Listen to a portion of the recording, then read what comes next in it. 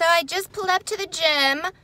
Today is cross training day, no running today. Tomorrow I'm back to running, and Sunday I'm running again. So day 3 for the marathon training is just going to be cross training, which I'm going to do some core exercises, some arm and leg exercises, and then maybe hit the stair climber.